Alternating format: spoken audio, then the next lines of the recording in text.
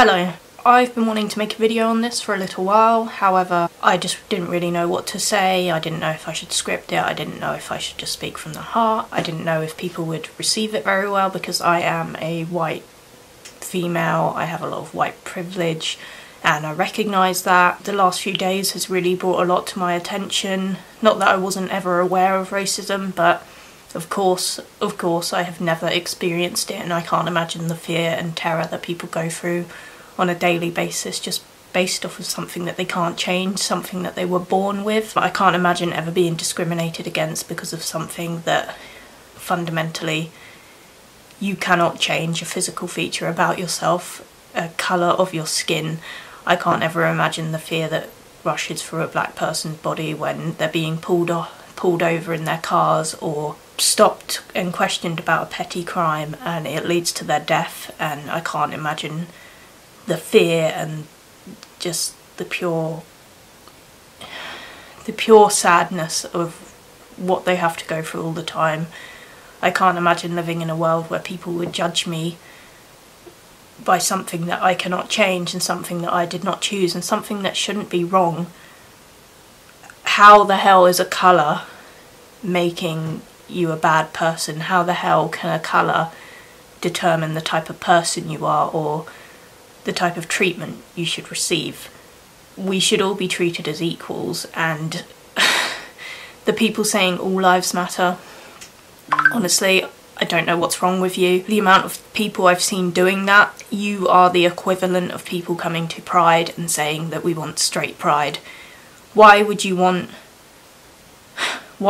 need to fight for something that you already have? Is your white privilege so high? Are you so oblivious to it that you can't even see the mistreatment of others? Can you not see that you're being treated differently and on a higher pedestal because of your skin colour? None of us choose to be black or white when we are born.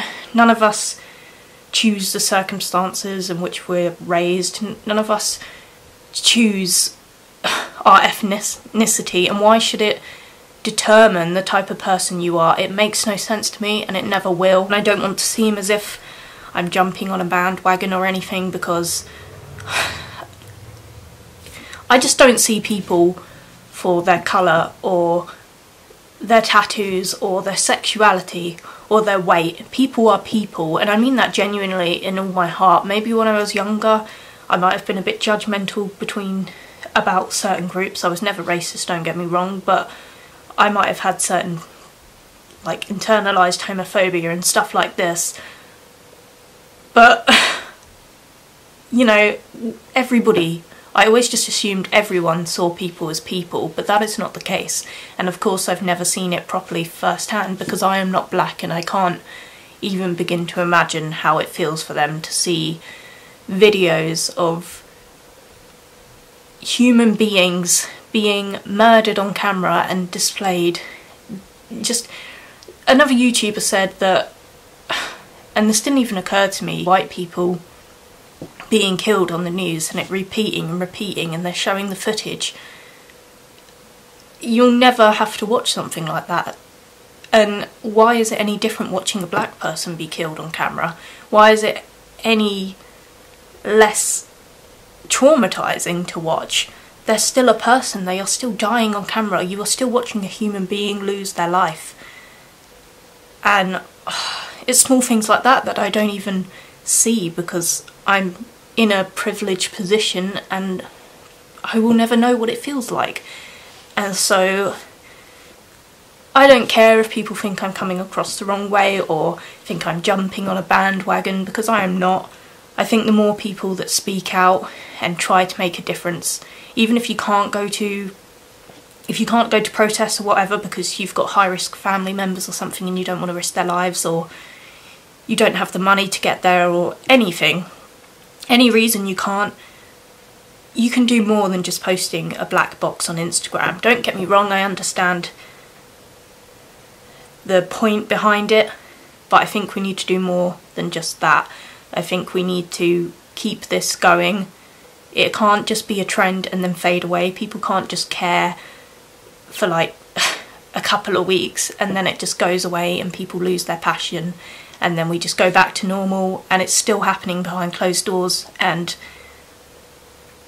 we'll just go back to our privileged ways and not really seeing these things or paying attention to it, or it's not being covered in the media, because of course they won't cover it in the media.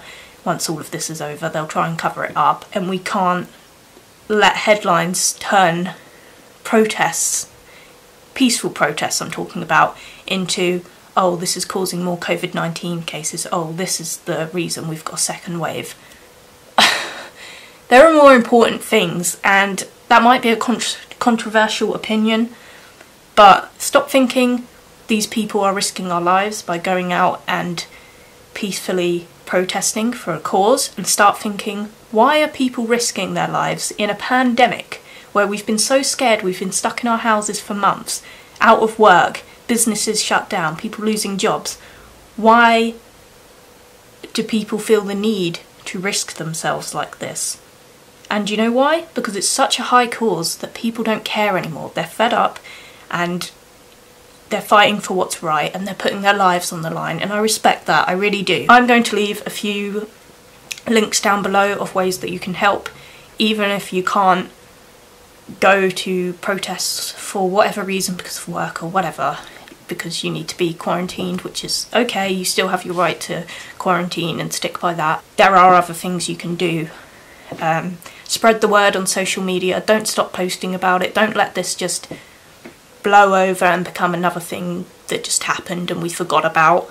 Don't let this just be a trend, because whilst it's good that it's a trend in a way, because it's getting the message out there and we are using the privilege that we haven't earned but for some reason have to spread the message, we also have the power to keep it going and to keep and change history. This has been going on for years and years and years.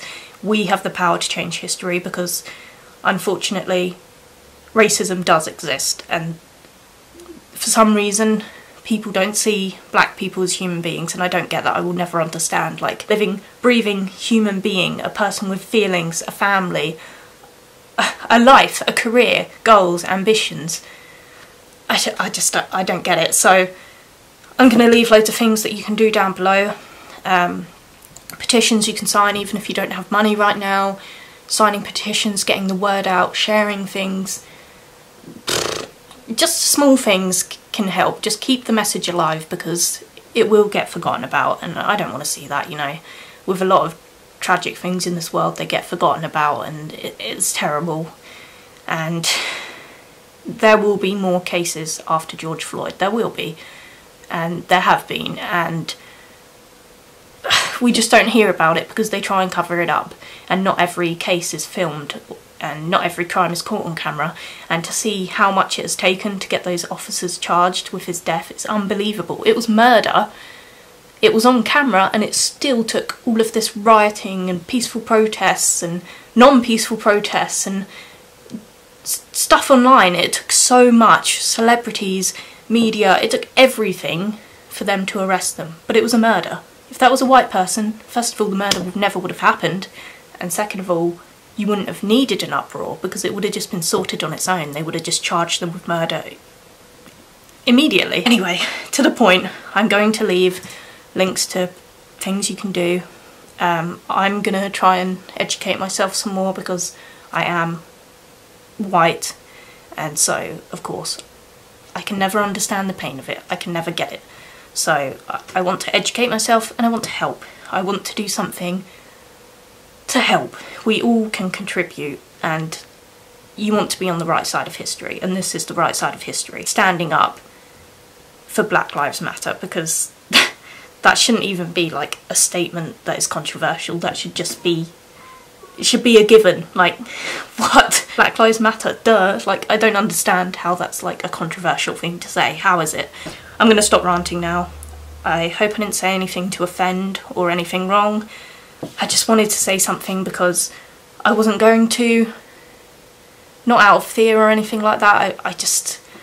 I don't know, I didn't know what to put into words or what I could actually put out there. I know I don't have a big channel, but even small channels can talk about this. I haven't seen many YouTubers talking about this. I've seen a few, but not many. And it makes me so sad that they're not using their platforms to talk about this. I understand the fear of, oh, I'm white and I'm going to get hate and I'm gonna get judged because I don't understand and people will think I'm using it for clout. But it's like, wouldn't you rather people think that stuff about you and make a difference and get the word out there to all of your audience than to hide, not say anything, and just not be on the right side of history, not use your influence to get it out there? Thank you for watching, and stay safe. I don't know what else to say. Stay safe, and I'm sorry for anyone that has to go through that kind of thing every day. I really am. It literally makes me want to burst into tears. And yeah, I don't know what to say. Bye.